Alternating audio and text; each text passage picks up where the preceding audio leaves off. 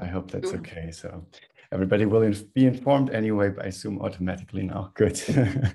Okay, amazing. Yeah, so hello, Michael. Hello. Thank you for joining. Hi. Yeah, so I was just starting, I just suggested, as we're not so many, that we also just introduce ourselves very briefly, and then we can talk a little bit about the project. And we really were hoping to also have an exchange with you, as we also want to develop it further and to get a little bit of, to see what interests you, or what you're intrigued by, what might be open questions. And I'm actually in Vienna, so for me, this is really a brunch. For Nikolaus, it's more of a nightcap, I suppose, because he's in Australia right now. But we built up this exhibition together in Tanneries near Paris. And it was really a collaboration project between, I would say, my philosopher part, because I had this PhD in philosophy, and Nikolaus as an artist researcher, rather than me as a curator or critic working with an artist. At least it was a way of working which I had never practiced in this intensity and in this kind of, really putting on certain projects, at least also both being, very creative and interactive and so on, rather than this caricature of the curator who comes into the studio and says, yeah, like this, I want this, hang it there, and that's it. So, which is also for me much less interesting, of course. Yeah, Nikolaus, what's your... Hello to everybody. Short introduction of my person. I think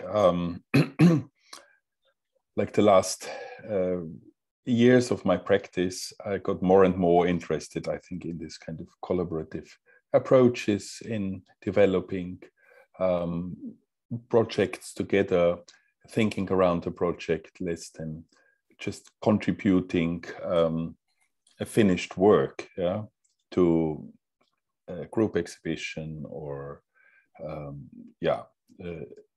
and when Klaus approached me, he said, like, I can see in your work something in relation to Wittgenstein. And I mean, I had read Wittgenstein a while ago, and I was fascinated by that linkage created.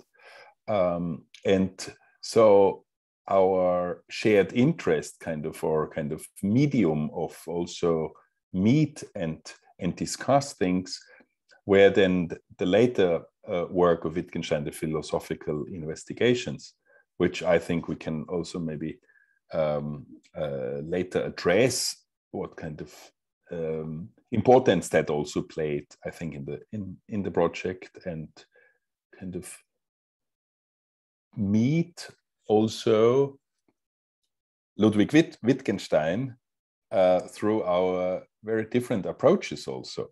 So that was kind of more than 2 years, I think we worked on it, like almost 3 years, meeting regularly, online, offline, in a park.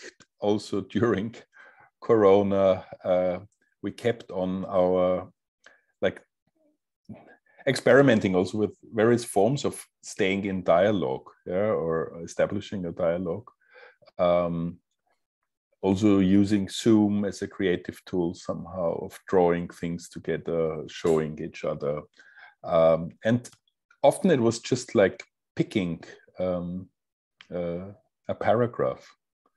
But I think maybe I should stop here and let also others introduce themselves, so that we know a bit your interests also, why logging in, and then we continue. Yeah, thank you so much for being here on a Sunday. We really appreciate it. And it's a real brunch, so feel free to drink and eat as well. I think it shouldn't be this very formal Zoom. There was also an idea in doing it that way. Yeah, Alison, maybe I know Leopold came in first. Let's do it by order of arrival this morning. Okay. Hello, Leopold. I'm born in Vienna and I'm sitting in Vienna. My professional background is in technology. I'm working on with and on big and small computers and electronics and software since centuries. And I'm the founder of Open Land Lab, which is a makerspace on the countryside, about 150 kilometers south from Vienna. And I want to move there.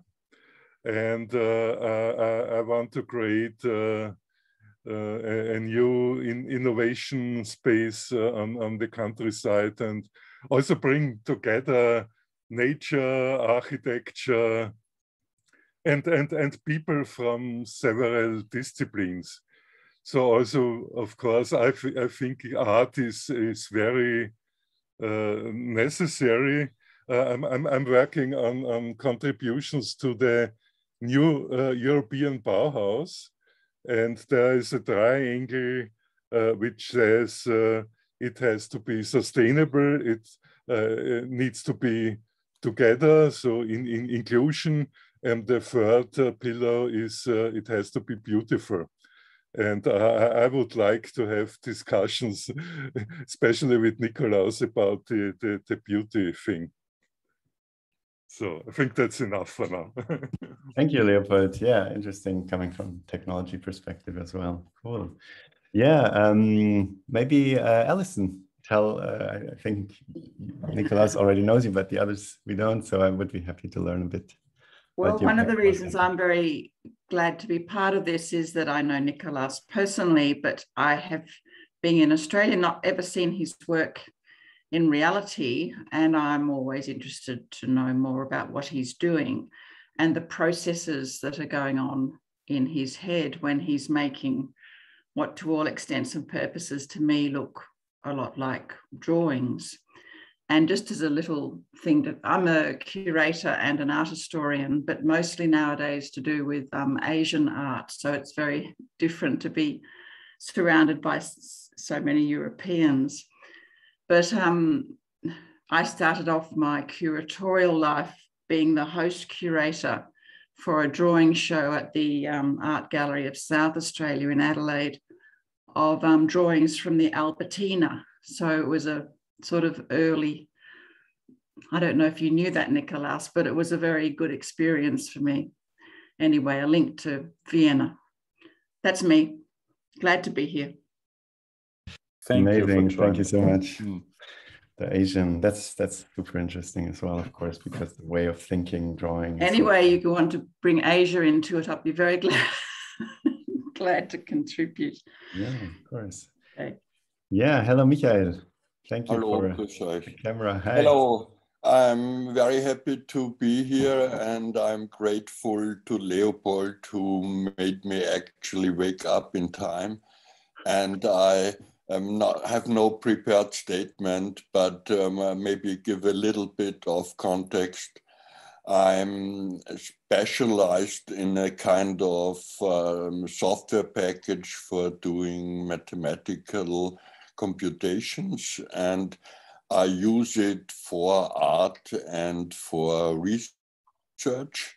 And one of the more close interfaces to maybe make some contributions is that I enjoy conversations a lot.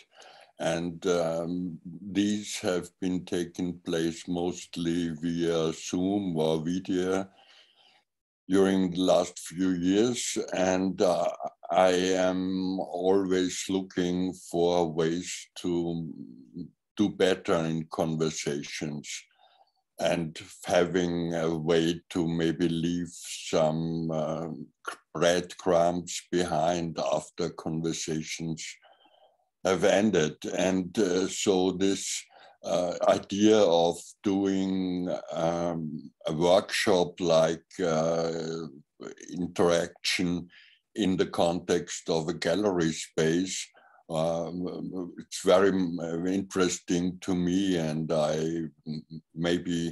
I'm not able to use all the leads I hope to get here, but I'm very eager to learn from that. And perhaps include some of the contexts which I believe will shape our future. So thanks for having me here, and I hope I can be at least a good witness of what you are preparing to share with us. Thank you. Thank you so much. Yeah, I mean, how to activate a gallery space is definitely a big question for us too, I think, because I once talked to a very, successful artist who showed her work in documentas and so on and so forth. And she said something which moved me quite a bit, where she said, we do all this work, we put all this work into an exhibition, and then it's put in the space and it's left there to die for 4 months. I was like, oh my God, that's the way she feels about that. And of course, that's somewhat sometimes we can feel like that. It's kind of a risk, that the gallery spaces become these relatively dead spaces, these spaces where where the works are disarmed as well, in a way, where they don't work anymore. They stop working because they're framed and they seem so stable, and people don't feel compelled to let the works do anything with them, let alone do something with the works. And so this different ways to try and activate the gallery is really important to us. And so this is a very different attempt to also do that, even though we're both not in the gallery, which is paradoxical, of course. Yeah, and the last person who joined would be Yasmin. Hi, can you speak? I see that you joined from the phone. We were just doing a little intro round. Hi, can you hear me? Yes. Okay. Hi, I'm Yasmin. I'm from the Angewandte as well, and part of the APL, where Nikolaus is also part. And I just spontaneously joined. I am only on the phone because I'm actually on a walk with my baby right now on Sunday morning. That's why I can't also join with the video. I mean, I can say briefly hello for a second, but it's yeah. Hi, Yasmin. Hi. So I'm very happy that I managed to put him in the buggy and that he's more or less calm, so I can at least listen. And yes, I was really interested in what you both will present, because I know a bit about Nikolaus' works, but of course I know a lot about your collaborative work, because I followed Nikolaus for a while now, since we are in the APL and talking about works. And so I was just curious and thought, okay, it's maybe a time where I can join, because now it's quite difficult sometimes to have time for things like this. So I'm actually quite happy that I managed. And unfortunately, I didn't see your works in real yet, but through these online possibilities, sometimes it feels you are there in real. So I'm quite excited to listen to what is coming. And I'm sorry if I maybe will drop out at some point. It's not due to that I don't find it interesting or don't want to follow, but it might happen that I just have to drop out from the Zoom at some point. So sorry for that already now. No worries. Thank you, Yasmin. Maybe also to the crows in the background. Oh, you heard the crows? Yes. Okay. Yeah. Yes, I'm in the park. Yeah, it brings in some nature. That's good. Yeah. But also to contextualize maybe for the others, Yasmin is a dear colleague and artist friend of mine, and we work together at the University of Applied Arts in Vienna, where we are in the steering committee of setting up a performance lab, which was missing for the last 20 years, I think, since ever. And I think the link to performance is interesting from my perspective, because also linking to what Michael said, that there's kind of a way of activating and bringing to kind of aliveness, and that thinking is not something which only happens in the head, but happens actually is kind of an embodied practice happening with the whole body. And so this makes it, I think, especially interesting, I think, also to create this linkage to a performative approach towards Wittgenstein. I see there is Claire. Scanlon coming in, so that's also a very nice surprise. Hi, Claire, can you hear us? Hello, hi, hi, Nicholas. Hey, that's fantastic. Earlier here in the UK, so I'm sorry I'm late. No worries. It's a brunch, you know, worries. people can be late for brunches. Drop in and drop out. Yeah. We were just finishing the intro round, and you just came after the last person spoke. So we would be super happy to if you just introduce yourself as well quickly. Oh, okay. At a disadvantage. Jumping into the cold water. Yeah. My name's Claire Scanlon, obviously, and I know. Well, I've known Nikolaus from my interest in his work for several years, but we sort of consolidated that interest recently in an interview piece for a academic journal, the Journal of Visual Art Practice, on the diagram in creative research. So we had a very enjoyable exchange about his Objects Yet to Become, in fact, series over the months of lockdown last year, or in fact the year before now. So I'm an artist and researcher, now retired teacher, so much more time to enjoy my own, pursue my own research interests, let's say. Yeah. Amazing, super. Yeah, I saw that exchange actually came out.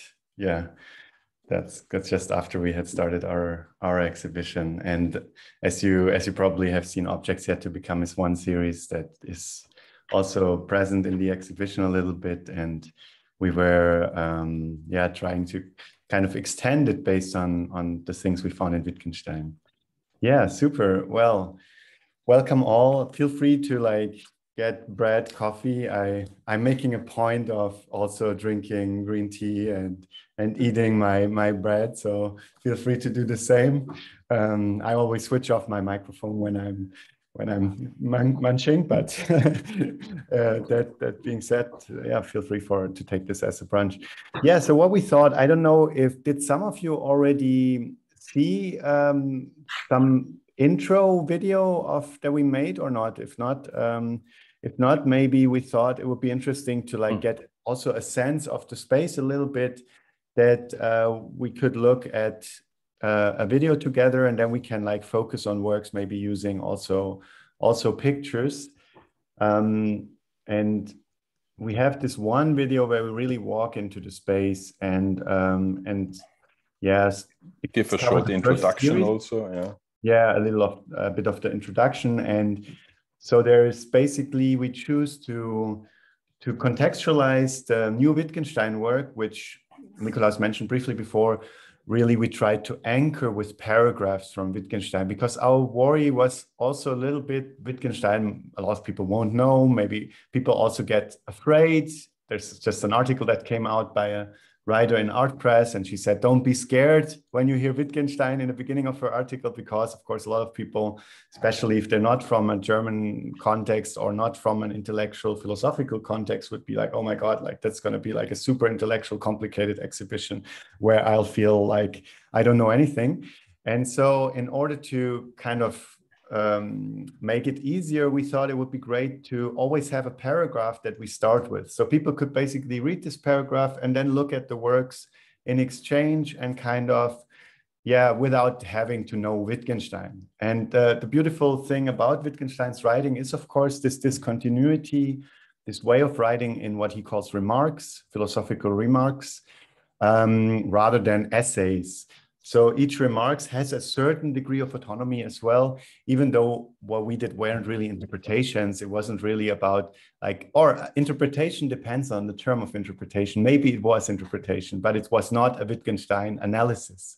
But really, that's why one of our main projects that we also show in this little intro video first is called Philosophical Deviations.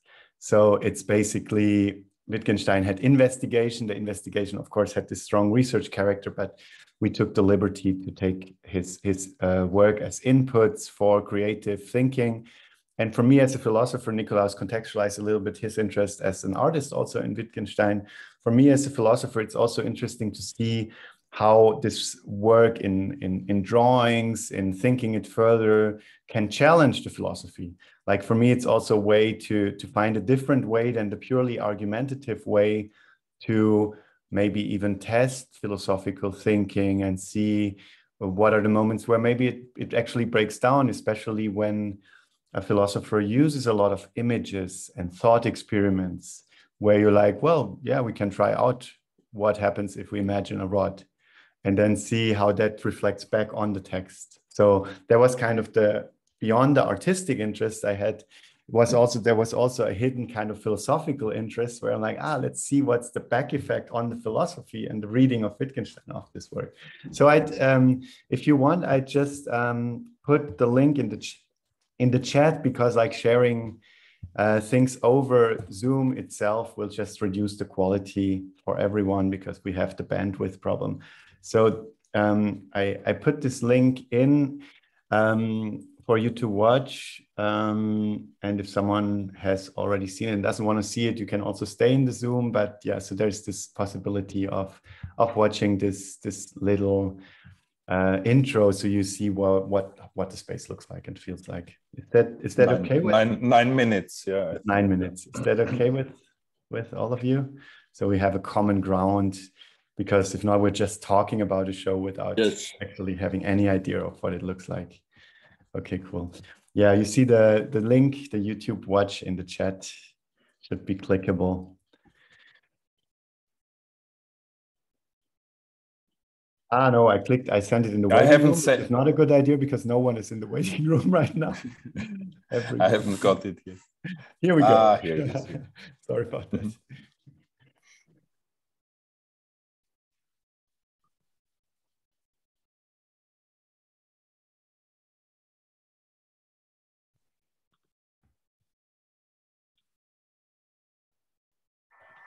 Hello, welcome to this little.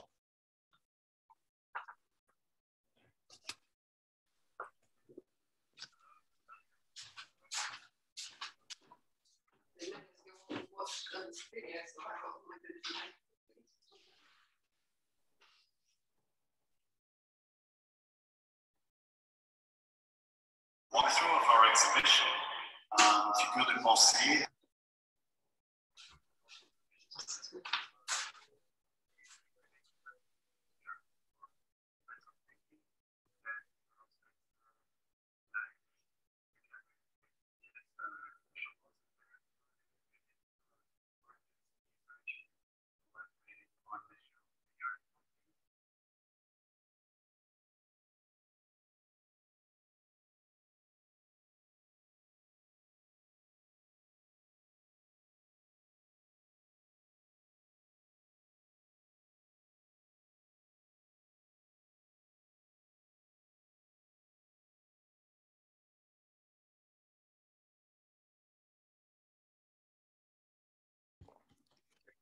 There, you're back, but you saw it before you said already. That's sweet. Yeah. Did you have any thoughts also based on the conversation you had before with Nikolaus, or shall we wait for everyone to return? And yeah, as you prefer.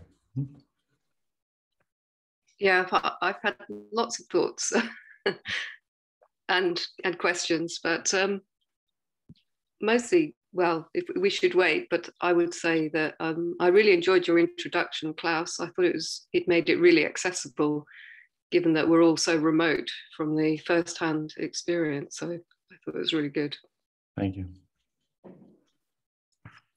I have a question. Are there any drawings from Wittgenstein?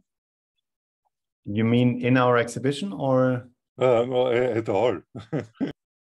Yeah, actually, that's interesting. I mean, in the little video, I did show some excerpts from his manuscripts, and he did draw. I mean, mostly kind of mind mappy stuff, but sometimes objects and little scenes. So there is a kind of movement towards drawing. And also, of course, as he sometimes comments images, then he will sometimes draw a small image corresponding to that. And one of these images even became the basis of one of our works, which is the work with boxes, which we didn't show the video of yet. We didn't upload the video yet, but we can show you a picture as well later. So that was something that you found particularly interesting as well, Nikolaus, right? This philosopher who draws and this kind of relationship between writing and the drawing, and somehow a continuity between both, which you have when you write by hand easily, but you have very hardly, and which is interesting because kind of the tool when you write on Word, this doesn't happen because it's not, there's no slip between drawing, there's the frontier is very strict. So something is lost as well when you write. I realized that when I was writing my PhD, that writing everything on Word documents, I lost this ability to slip to a drawing. And then I moved back to white paper, at least for the idea generation phase, because the PhD then has to be a text document. But at least during the idea generation, I found it very valuable. Yeah, Nikolaus. Yeah, no, based on my interest in drawing, I find exactly this kind of slip between the two practices really interesting. So sometimes you're searching for words and it might not come to your mind, or you cannot, it's like sitting at the back of your tongue. So but then it's maybe easier to do a small scribble, yeah,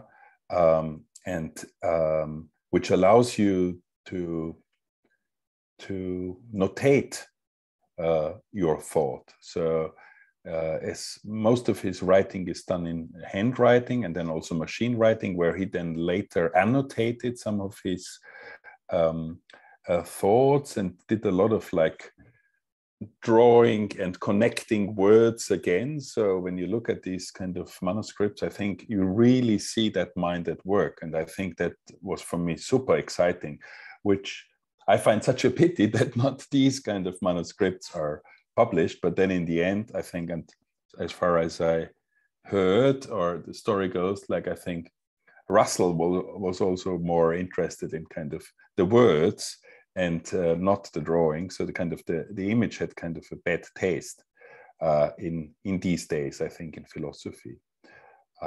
Yeah, and I think we picked up on this kind of idea on commenting through drawing. So Klaus did mainly annotations and drawings like directly in the text. So kind of like activating this kind of text image relationship, where I kind of more,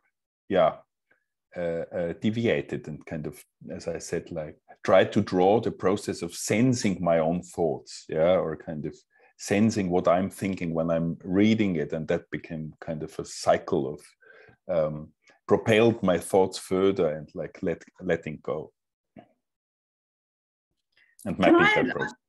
I was missing a bit then. Sorry, there was stuff going on my computer that I didn't quite understand was coming.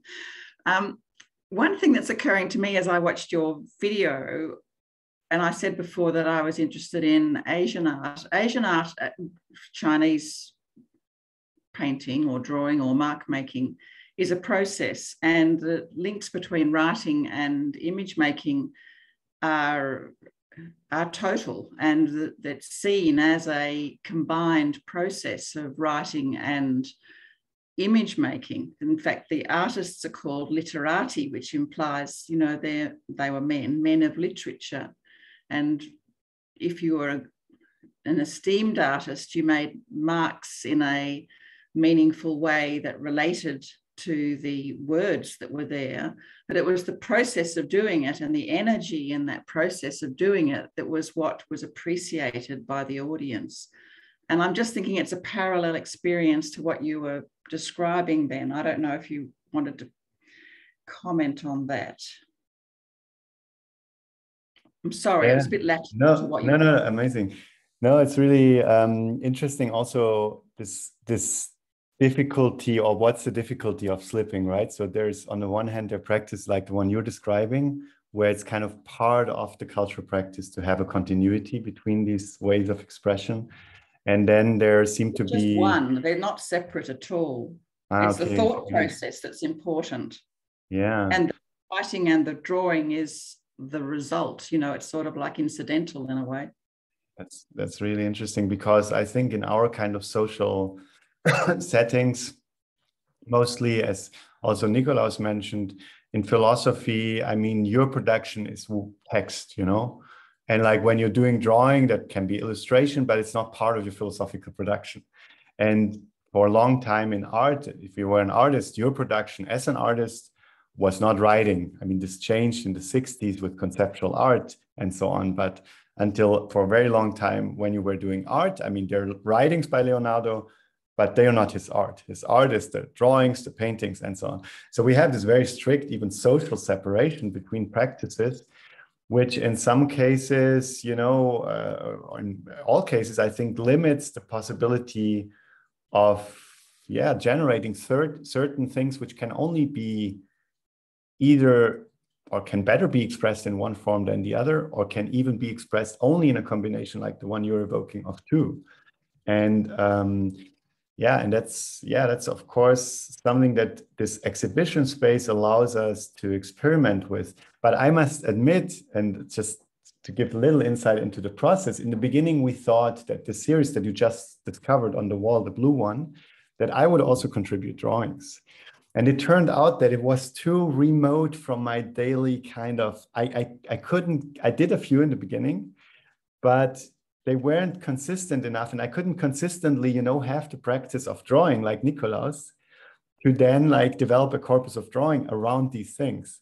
And so I myself kind of always fell back into this habit of the philosopher, who at best does annotations. And in this case, there are a few pages that I annotated basically with like little images that come to mind as I read. And I mean, I have my real initial Wittgenstein reading book here, and it has this kind of thing, which is something that Nikolaus also found interesting. Here's, by the way, a drawing by Wittgenstein. So sometimes he does these kind of drawings also to answer to Leopold.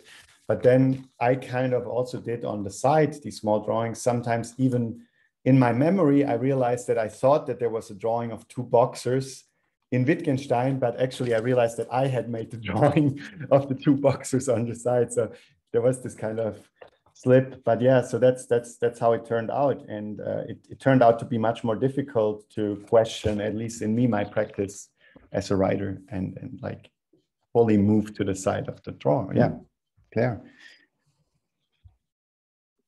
Hi, yeah, I think this relationship, I think that's really interesting, Klaus, because what we know about Nikolaus's practice is that he's developed a lexicon of mark making through his intensive research and his drawing hypothesis thesis.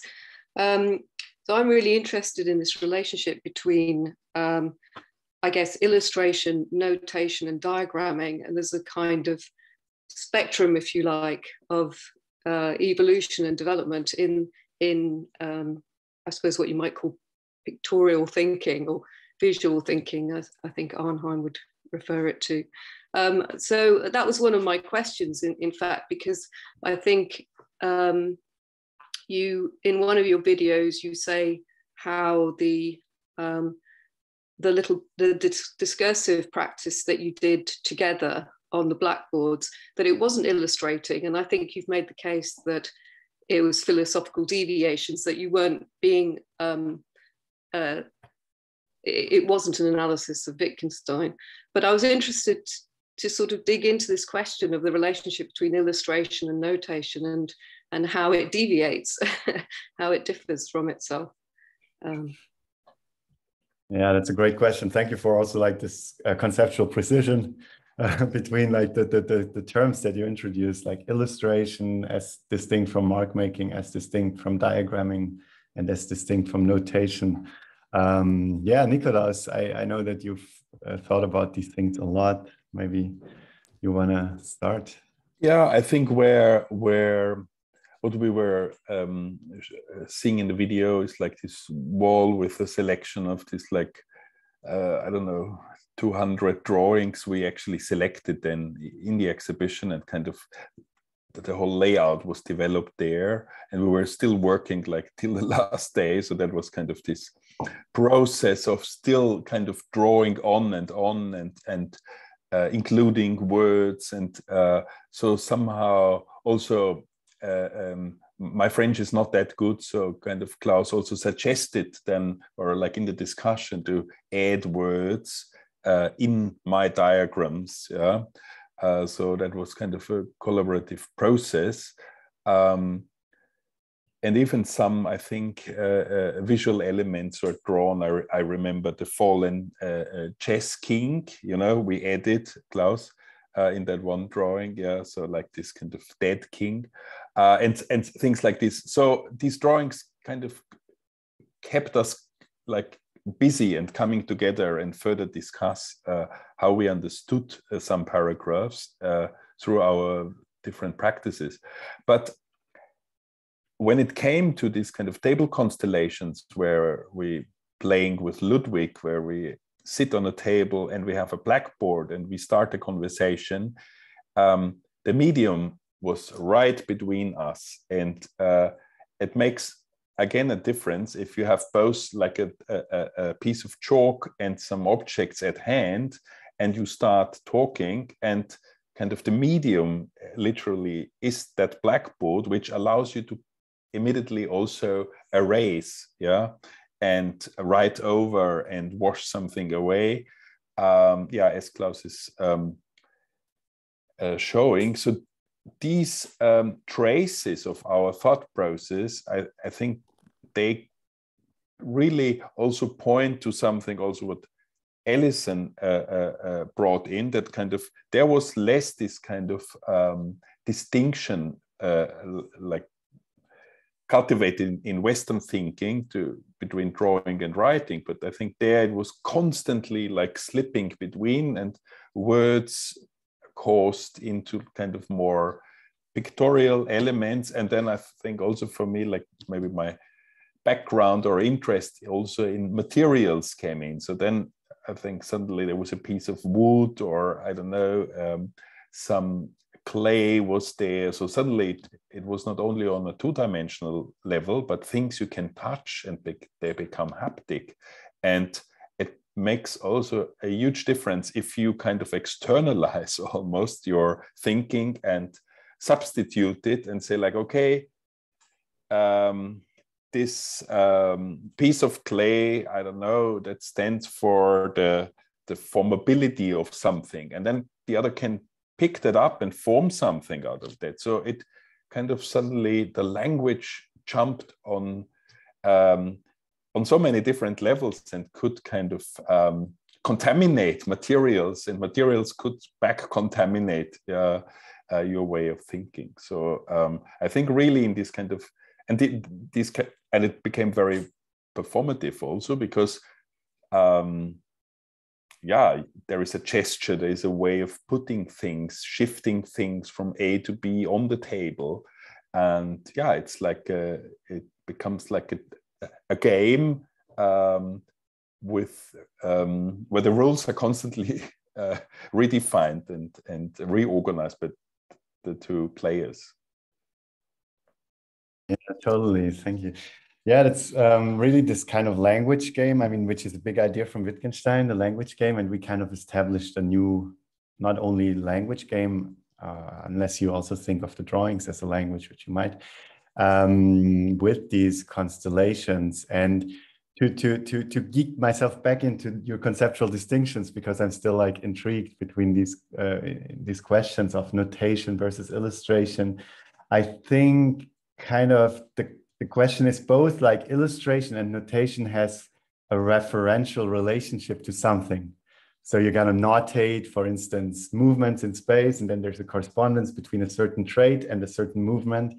And in illustration, you also have a sort of correspondence between a text and a movement. But the illustration seems to me intuitively to be more of an endpoint of the process of correspondence, where the notation is supposed to be reactivated. And so you can use a notation to then do, for instance, a ballet again, if you know how to read the notation, and reactualize it. So in that sense, I mean, maybe we, to a certain degree, and we of course didn't have this like constantly these conceptual distinctions as we worked, right? So everything is kind of very blurry, and now I can only retrospectively try to make sense of what we actually did. But in a way, there is certainly a notational aspect where you can reactivate based on like what you see here, for instance, which now is in French, because that's one of the tables we really did there. And as Nikolaus said, we wanted to make it approachable, you know, like we're already in France, we're talking about an Austrian philosopher among people who might not be familiar even with philosophy, let alone with Wittgenstein. So we thought, okay, language should at least be, they shouldn't be too lost by also having a foreign language. So we tried to add in one part a layer of French, and in the other to even also work with French. And here, I mean, there is, I think, a possibility to reactivate certain things. And there is, coming back to Alison as well, of course, a gestural element. So when you look at this word triche, for instance, at the bottom, right, where it says triche, T-R-I-C-H-E, you see that there was something else and it was erased, right? So you still kind of, the traces of the making become part of what happened, and triche means cheating. So we were thinking about operations of gaming, and we made a game terrain, and we figured out that there were legitimate operations, and then there were illegitimate operations. And the kind of often there was a financial aim in cheating. So we put the €2 sign, and of course this little capsule from a beer bottle we found in the place, and we're like, how we replace the ball by the beer bottle cap, which then becomes kind of referential. People would maybe know this beer from, you know, where they are. And so this constantly changes, as if the ball was changing according to what it's used for. And we were thinking about instruments of gaming, and some are, you know, very contemporary, and some are more traditional. And one thing that I found interesting, particularly also in this one, is that there's some drawings that are made to be played. And this maybe connects to this question of notation. We often think of drawing as something to be looked at. But if you think of a game like this, you know, where you do the crosses, or when you think of the children's game where they jump, these are actually drawings to be played, not drawings to be looked at. And I found that very interesting also in terms of what that could do to art, or for art, of thinking drawings that you would play. And then only later it came to me that actually Nikolaus's series that you had the interview about, Claire, or the dialogue about, is actually drawings to be played. They are drawings to be activated. They're not like the end point where he illustrates something, and then you're supposed to look at whatever his vision of the world, like in traditional drawing, where you're like, this is a Cézanne. Okay, that's the way he wanted us to look at the, you know, whatever. So a lot of traditional, and Cézanne maybe is not the best example because he's already quite experimental, but a lot of like traditional ways of seeing drawing is like, I'm showing you a depiction of the world. And here we really have drawings that are about, and that are about being activated. And then there's a slip from Nikolaus's practice to child's play, because who makes drawings to be played? Mostly children, right? So adults don't make that many drawings to be played. As if, yeah. So anyway, I'm going to stop here, but I'd like to, yeah. Maybe to have some further remarks, like children played, like in the right corner, you see like this play, you would be able to jump, yeah, like this 1, 2, 3, 4. So you would jump from on 1 foot or 2 feet. You probably know from your childhood. And on the right side, there is a game played for 2 players with pencils. So you kind of make marks and try to kind of almost shoot at each other. So that was kind of played in between our conversation. So all that are traces of that kind of discussion around that one paragraph. And I think also in relation to Claire's distinction between illustration, notation, and diagramming, I think the aspect of that it can be activated, or like that the drawing is in itself like an agent. I think for me, there's the moment where I would rather use the term diagramming, of diagramming relations, but also that this kind of table constellation works as a diagram. Yeah, so maybe. Just wanted to, okay, sorry, please, Alison, go ahead. No, go on. I just wanted to give you like a list of concepts which are triggered when I watch you discussing this interactive level of diagram presentation. And the list if I would go on, it would be too long, but the first few items on that list would be gravity versus electromagnetic and other charged forces interactions in a physical model, where you have one level of theory and try to depict all the charges and how the charges relate, and basically arrive like on a level of Feynman diagrams, where you depict possible interactions between forces for chromodynamics, for instance, via electrodynamics, and you have the level of accessing what happens in the crowd intelligence of the observers versus the artificial intelligence of the machine, which records what we are discussing now and will learn for potentially centuries from our visual expressions, which we share here among us, but also share with the machine, which will observe our interactions. And on one level, the traces you leave on the blackboard are indications of traces left in a machine, which will basically become part of our classes in the end, and observe where we look and basically black out parts of what we didn't see when we were looking at the presentations, because the machine knows where we have been looking and knows what has become part of our level of accessing what has been observable but was not observed by us. So now I'm out again. It's just a level of what kind of affects me when I watch this. I learn a lot from it. I'm very grateful for you to share this and share your reactions. Thanks. Maybe, thank you, Michael. One should also say that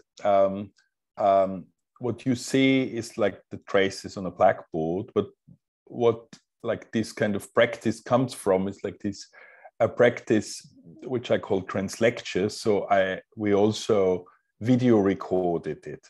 So so then it's really the process of the thought in making, and one can see the gestures, the pauses, you know, because that is also so important that there is like often one has the idea also in relation to thinking that it's a straight line from A to B, but I think it's a very windy or road, and often one goes forward and like 10 steps windy road. So it goes forward and backward, and erasure is kind of as much important as I think like the steps forward. And I think all that kind of becomes recorded in when one traces these kind of movements between two people going into a conversation. Yeah. So just to add on that kind of liveness aspect, but also like the whole, let's say, like the gestural element of thinking. I mean, the beauty of drawing is also this kind of trace, that it leaves the trace. It's not like a print, you know. If I have a print from a computer, I don't know what was written before. But on a drawing, especially on a blackboard, this kind of drawing, you actually see what was there before somewhat. And you know, something changed, or we sometimes purposefully cross something out. So it keeps much more record. That's also something I like about drawing, a record of what happened.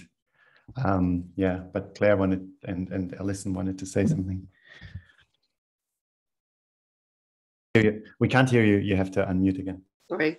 I was only going to add another term, which was score, which I think it's interesting that Nicholas refers to the trace and you referred to the record.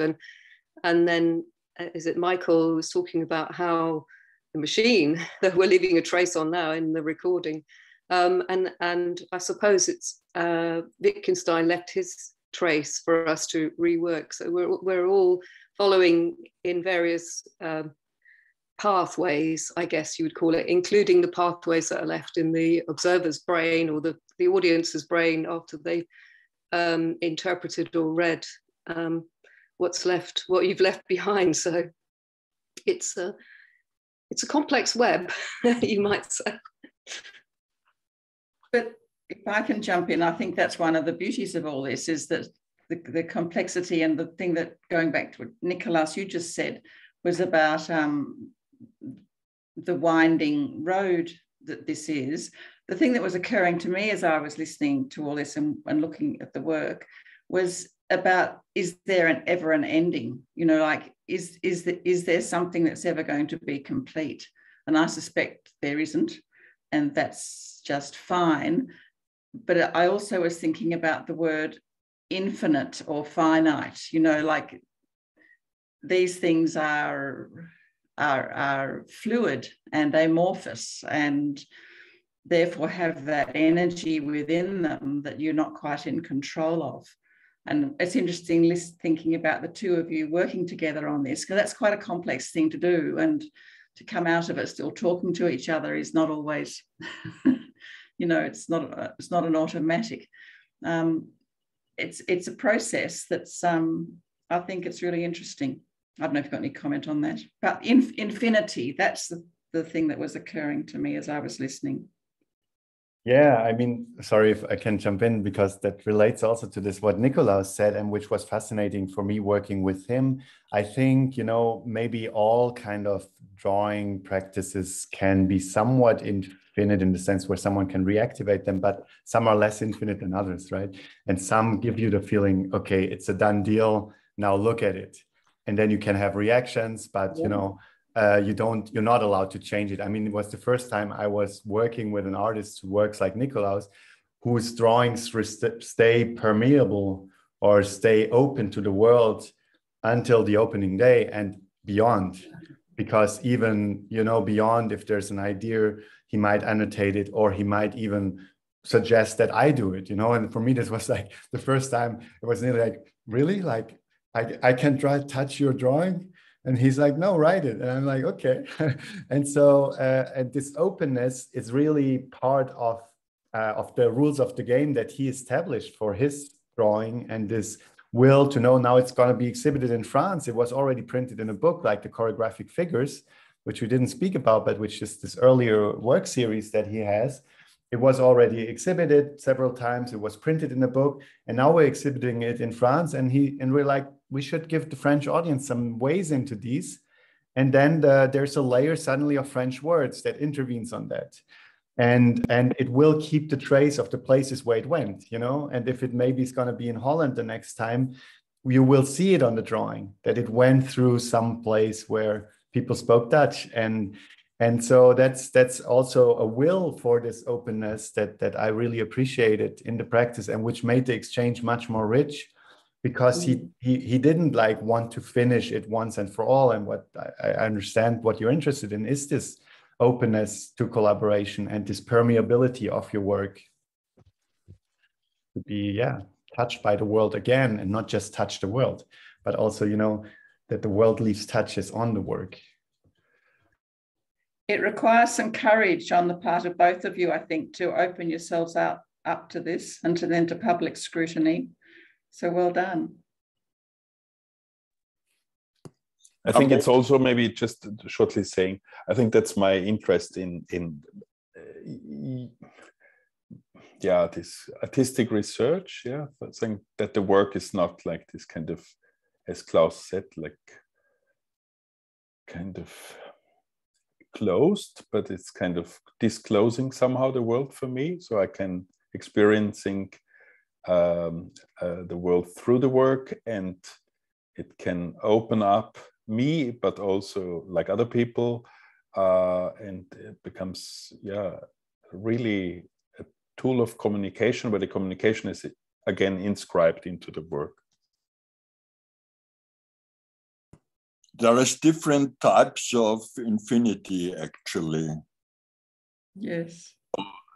And there is one type of infinity which is still, in a way, closer to our normal understanding of infinity, which is just like the counting infinity, where you can go on and have laws about how counting works. And there is another type of infinity which is vastly bigger, and this is somehow the ability to have a new kind of positional value and try to look at an object with this new additional dimension. And that already happens in the real numbers. So it's not like you need to leave the numbers, but it is more intuitive, this difference between infinities, if you have this ability of forking into other languages, or maybe in a future world, there will be a way to have branching tree of potential modifications of art. So like you could render a type of stage of this blackboard as it was when you visited Nigeria, and then you go to another country like the United States, and then another country may have an option of starting where Nigeria left off or the United States left off. So we are entering a production reality where it is possible to have this branch out of creative interpretations. And what would be interesting if there is some kind of confluence, a type of merging together of different interpretations, that some levels of consolidation become inevitable, like particularly building with Lego blocks, for instance, or modern digital associations of such superstructures in 3 dimensions, which can be built on the blackboard. And in the end, you realize, okay, if we have a 2-dimensional space, then it's natural to escape into 3D and build castles of imagination on top of the blackboard. And it basically pushes people back from that, because they cannot even reach the blackboard anymore, because the blackboard is kind of inaccessible with the overbuilt structures which came on it. And in the end, it becomes architecture. Spaces where from this blackboard, it turns into a license to build in a slum, and the slum is eaten and digested by people which fork out buildings and streets and living accommodations and party venues from the edges of your graph. And you learn there is some, and the machine will learn, there is some types of social charge which become embodied by types of interpretation, and making that interpretation a performance in an actual machine which is accessible for the users. Wow, thank you for this development into this speculative fiction, science-based fiction, I suppose. Not science fiction, but science-based fiction. Yeah, there. Well, I'd love to respond to that if I'm not jumping in too quickly. I mean, I think if I understand something of what Michael was saying is there's a tension between what your source material, let's say the philosophical questions which are working on perennial problems for humankind, the question of death, for instance, and where a creative interpretation might take you, where it might expand to.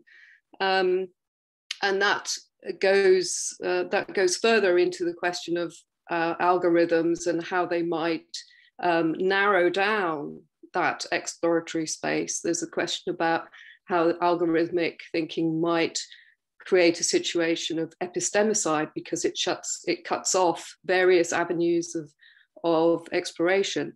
But that aside, I suppose what I was interested in is it's very easy, isn't it, when you're riffing off each other in a kind of playful way, to go somewhere completely other than the premises, if you like, of the philosophical problem. And I suppose my question is about how do you stay with the trouble? To quote Donna Haraway, how do you stay with those deep questions, which are obviously changing, but there are some that remain very present for humankind, which is the question of extinction, I guess. So how do you maintain contact, if you like, with the perennial, the trouble, the thing that stimulates thought in the first place, the problem, and where it might lead you to in the kind of creative investigation? You know, are you fully open to that? To the possibilities of going somewhere completely different, or do you have to pull back and stay with the trouble? Yeah, you were talking about this, and maybe again we can also look at an example at the same time, the engagement with the question of death. I mean, I think staying with the trouble is like, of course, a great formulation, but yeah, we're maybe looking for trouble that Wittgenstein wasn't even aware of sometimes. So that's at least one thing. Like, we're finding the trouble beyond or besides, sometimes next to what he did, and to a certain degree, I guess we give ourselves the freedom to, we spoke about the windy path, to jump around the problems. I mean, Wittgenstein himself once said that his only natural way of thinking is to jump around the problems. And that's difficult for him to follow a line. And maybe there's also some kind of doubt. I'll take it down again for now. But there's some doubt in the kind of efficiency of a thinking that would like be strict and be goal directed and stay with the trouble in the sense where okay, this is the question, let's come back to the question, this is the question, let's come back to the question. Where Bodo Strauss, for instance, this German writer, wrote a text that had kind of a deep impact on me, where he says that a lot of things are written so explicitly that you can't breathe anymore. And that you constantly have to say, that is right, and you can only nod, that is right. And you can never say, it opens up. And I think the kind of philosophical writing that I like to find at work in people like Paul Valéry, Joseph Joubert, especially in their remarks, or Wittgenstein, is a writing that doesn't, that takes the freedom to be jumpy. And also, maybe for me, at least, it's also a space of freedom within this activity with Nikolaus. And we often spoke about how in our daily life, we hardly have this space carved out to focus deeply on an issue, but then also let it flow somehow. So maybe this flow state, in a certain sense, was for us in tension with a kind of, okay, this is the philosophical inquiry. Let's stay with this philosophical inquiry, where we took the liberties to explore different things and then sometimes stay with something for a while, but then also move to another thought. And when we look at this, for instance, you can see different explorations. I mean, down here, this talks about Wittgenstein. The initial paragraph is not from the investigations, but from the manuscripts, where he talks about the way we represent death. And he says we represent death as a skeleton. So as if death was already dead. And then he says, as dead as death. And he thinks about how we think about beauty and death. And he says, we often seem to think that there's an essence. And then in certain objects, this essence is more or less present. So the beautiful object has a bit of beauty, but the essence is beauty. And so, and here we then came into talking about, he also speaks in this paragraph about the mythologies hidden in our language, about ways to express dying on the one hand, which you see here. So in French, you have s'éteindre, which basically means to extinguish yourself. And it's, of course, a very different way to represent death than être arraché à la vie, which means to be torn out of life. And so we were trying to engage with these images and also what they evoked. And in another place, we were talking about ways death is often represented in images. And Nikolaus spoke about this way people have to represent the soul leaving the body under the form of a body, but somehow more evanescent. And he said that image doesn't seem right to me. Why would our soul look like our body still? And then then we might take it from there and think about how images are produced and how they influence our thinking. So how the images we have on paper or in comic books or in movies will then influence how we think about the thing happening in the real world, and so on. So here you can see, or here he spoke about, this was more a personal story about his cat and the death of a cat, and how he experienced this death and some kind of reconciliation. So it's kind of very flowy, and I must say, rather than in a strong sense staying with the trouble, I guess we let it flow and allow ourselves this more jumpy, windy thinking. I don't know, Nikolaus, maybe that's one way to stay with the trouble. I hope so. I mean, we are all talking, this whole table is talking about death, but it's not like, okay, what's the mythology hidden in language? That's the key point, and let's come back to death, to that. Like the death of the black hole, it takes infinite time while you are being torn apart.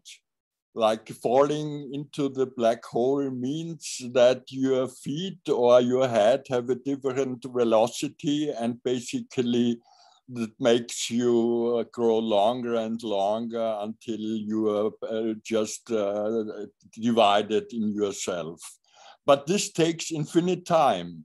So the moment of pain when you are basically being drawn apart takes an eternity. It's like an eternal hell while you are being digested by the black hole. And the black hole not only eats yourself, it also eats notions of space and time.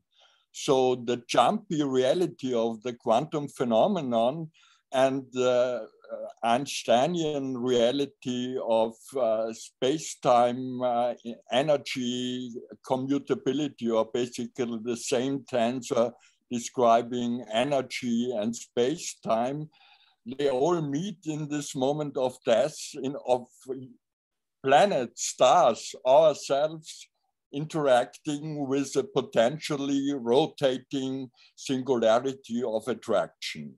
And on a way, this singularity is entering our culture right now because our interpretations get in competition from machines which basically represent a next level of evolution when the universe becomes aware of itself more completely than an individual could ever hope to.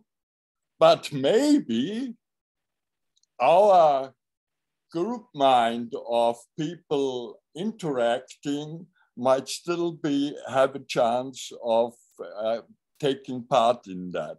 Maybe even at a certain point when having Muskian implants which enable high bandwidth communication between actors, not limited to words and gestures, but actually giving what I think about, and you can experience it from a moment. The problem being, how can we keep ourselves apart from this hive mind of associations, be it in a demonstrations of fanatic individuals or a big Telegram community or social network modulated interaction, where we face the problem, what is our own coordinate system of interacting with you in order for me to still feel like I have my own type of continuity of experience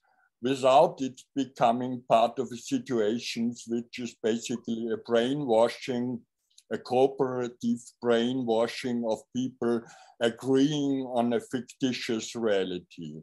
Whereas the counterpoint would be an art, like art especially addressing philosophy, which reconstructs a possibility of individuality and freedom and ability to navigate all the charges and aspirations of art and business and power and politics and all the troubles of being, like death and sickness and unfulfilled love or whatever are the real dramas which take precedence when you're not struggling to survive at the moment.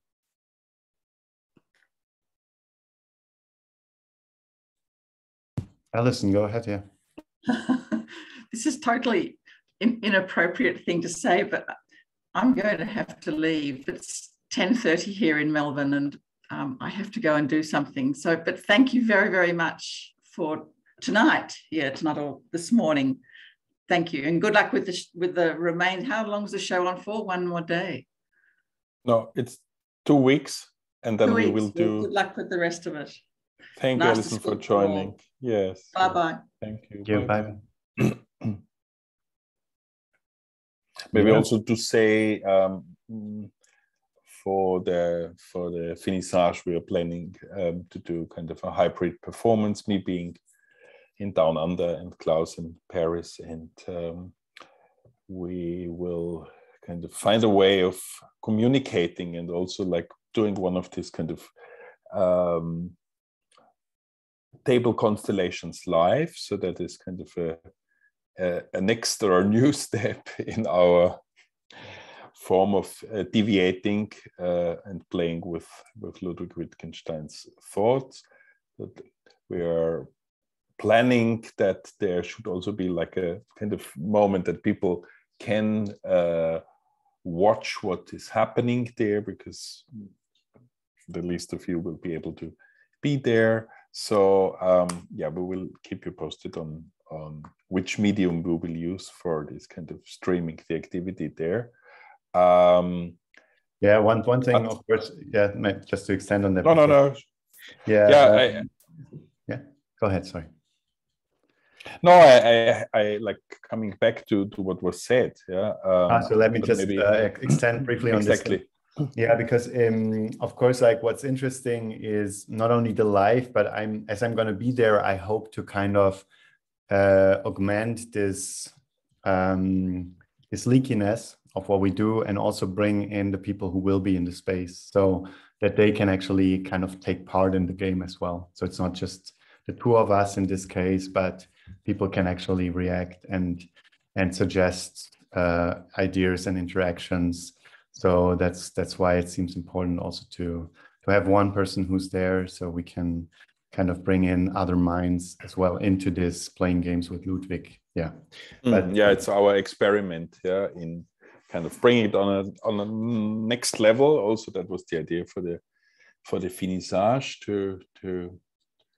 to make this kind of almost like private activity public, yeah, as we have done it in the exhibition, showing the remains and showing videos of us doing it, but like really experimenting what is kind of when there is a community present and kind of things with us, so to say, around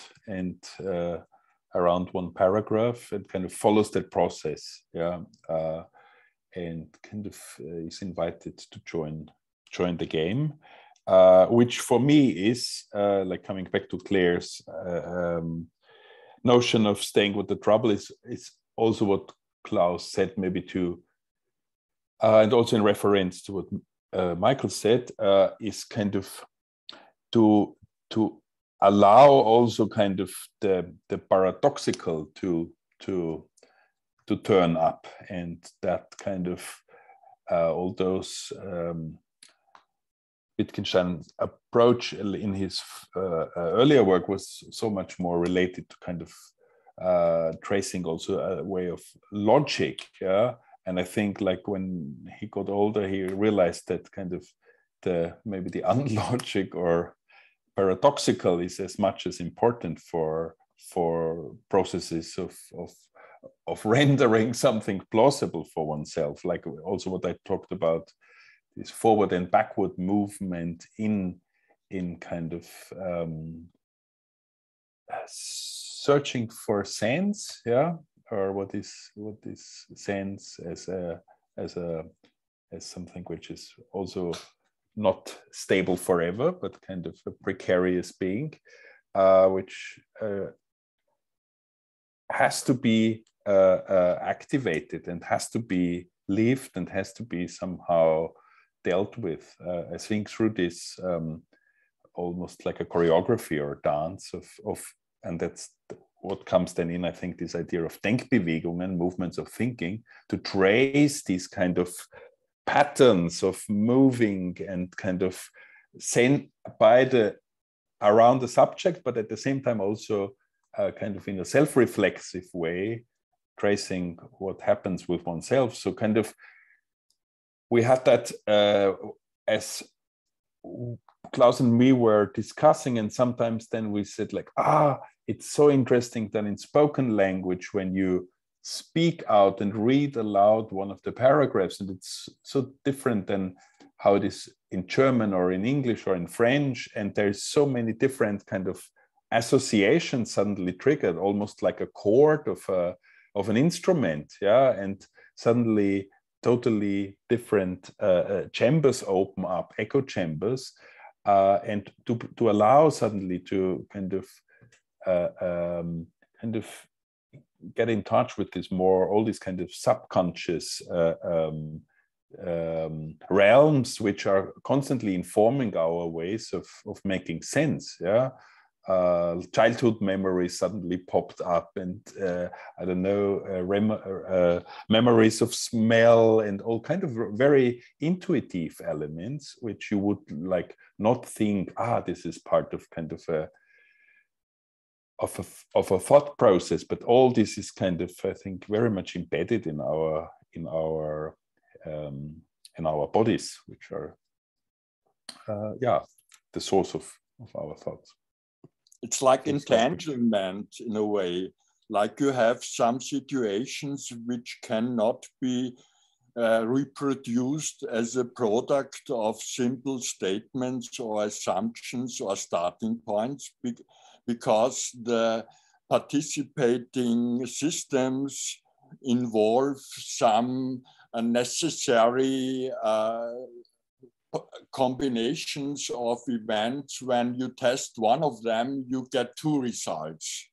Like you have the situation where you have entangled reactions depending on the participants, and if the participants happen to have a connection in this entanglement space, then a jump by one of the participants results in an immediate jump by the other participant, which triggers a situation which was implicit before but could not be anticipated from the previous course of interactions, because they have been entangled in a different way, and still both of the persons, when they experience, they both know. So it is when one of the persons experiences this, it kind of can give empathic connection and networking, which is a high bandwidth connection, even if we are still bound in space and time and the traditional coordinates of physics. But there is the Big Bang potential, which is basically this idea that space and time are usually the coordinates to describe blackboards, but occasionally when you draw something on the blackboard, which has this special capacity of trigger an association of the participants, that can make up a new world. Absolutely, so yeah. This new world is a different kind of blackboard then. Absolutely, yeah. And that makes a big difference if you think together. I think if you use it as a collaborative field of communication, and I think, yeah, as you said, like empathy, but also affect, all that kind of starts to play. Claire, you wanted to comment. You have to turn yourself. It's a sort of aside, but I just thought it how it's quite interesting. I learned recently about the idea of appoggiatura in music. And Nicholas, you were talking about that idea of thought process leaning forward and backwards. And in fact, it was a lecture by Leonard Bernstein talking about Mahler and how and I think it's related to what Michael was talking about in quantum entanglement, this idea that the root note is missing in the triad and it creates this sense of ambiguity. So appoggiatura is this term where you play a note and actually it leans forward, it's anticipatory towards a sensation, but in fact, it's leaning towards an absence in a sense because the root note is missing. And it explains this sense of ambiguity that we experience in music, which was fascinating. So I just thought it reframes the kind of experience that Michael is talking about in relation to quantum entanglement in terms of, yes, our very human interest in music as well. Yeah, it's interesting how our different knowledge bases also kind of leak into each other right now in this conversation. That's happening, and how we can kind of try to bring together these different ways of describing similar phenomena and see what I can relate to what Claire said, because like in this translecture practice, which I'm doing since 10 years, I had many moments of this kind of apertura, leaning forwards, doing kind of a translation process of somebody speaking whilst kind of following the thought process of another person and trying to diagram them. And sometimes I anticipated stuff I couldn't have known. So it kind of had this kind of magic moment that those people who thought I was accompanying and diagramming said, like, what happened here? You formulated something which was later in my text or later in my thought, but somehow it kind of leaned forward. So in that sense, that might be an approval for that thinking is not happening on a linear time level, but there is a constant forward and backward jumping also kind of in a temporal sense. There is a notion which formalizes this backward-forward compatibility of transformations, which I recently encountered. So I'm not an expert on it, but maybe if you encounter something called the Jew space, this has some relations to Wittgenstein as well, because he had in the Tractatus combinatorical relations, which he describes as a context of investigations of ways to structure communications or conversations. And this involves a notion of different ways to create coordinates for spaces. So there is this idea that you have a way of transforming these coordinate spaces in a way that that observing it in a way with time or against in a reverse time mode that these become naturally compatible. And this convergence is very similar to matter and antimatter, which are in Feynman diagrams, you can basically turn around the diagram and describe something different, but it's still consistent. And this type of turning around the direction of conversations or ways to think about conversation is inevitable if you have memory, because then you basically have to keep apart the natural order of events and the anticipated order of events and the remembered order of events. And these become like the triangle of interpretation of time, and potentially there is this confluence, which I think is the key point, because it gives the collapse of the possibility in the actuality.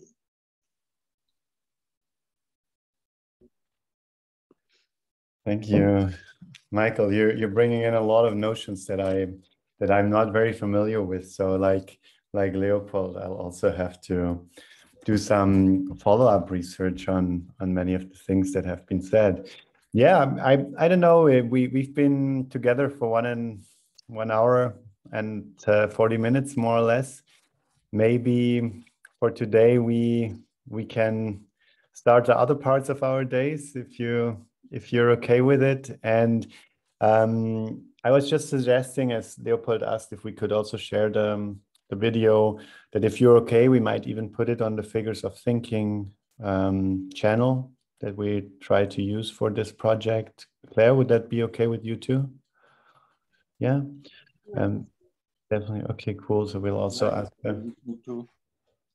Okay, super. Yeah, I think that's nice, and maybe we'll be able to organize something else like this during the week, because we're also thinking that some colleagues at the Angewandte might be interested. So if that happens, we'll keep you posted, because in the end, like, the conversation was so organic that we didn't even like go through too many works. There are already so many general kind of questions that we could talk about.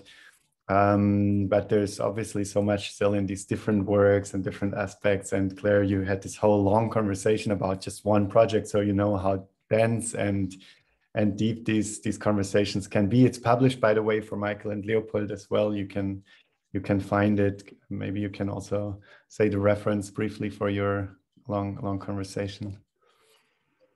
It's in the Journal of Visual Art Practice, and it is called, oh, where will I find it? Sorry, if you agree, Claire, I think I still have some links I could send, so I could send to access for Leopold and Michael and Jasmin, so that they can also read our conversation. I would send them maybe to Klaus, because Klaus, you know how to reach Michael, I guess. Are you in contact via email? Otherwise, Michael, I just saw it in the chat, his question. Yeah. Yeah. Or Michael, you can give us your email address, and I can send you. Yes. Leopold is my. I sent it to Leopold, and he will follow. We are entangled, yes. Wonderful. Okay, great. Yeah, thanks again for joining. It was a real pleasure. It's so nice to to even get further out of our genome and to have this occasion to exchange with more people and have new thoughts come in. And we hope to continue the project. There's a book publication being planned, and so yeah, it's interesting to see different perspectives as well on how we might do things, and based on this seriality as well and the question of temporality, maybe there could be a moment where we have these temporalities of a table, Nikolaus, for instance, where we different layers develop. And so yeah, so it's great to use this input as well. Leopold. I would like to add an idea for the hybrid performances. Maybe you know the collaboration tool Miro. of course, it's not the same like the haptic table, but I think it's a really great tool. They are improving it all the time, and it's an infinitive table where you can draw, where you can work with cut and paste, and I think you should look on it, and maybe you can combine it with your physical performance. Okay, so is that M-A-I-R-O? Miro. Miro. Miro, yes. Like the artist Miro. Yes. Okay. Yeah, I will check that out. We will look into it. Yeah. Thank you. Thank you, everybody. It's free for free setups. So okay. We could use one of them for our first. Yes, I put the link into the chat. Perfect. Yeah. Okay. Great. Amazing. Okay. Have a great day, everybody. Again, thanks for joining. So good to see you. Thank you. It was great. Ciao. Thank you. Bye. Bye-bye.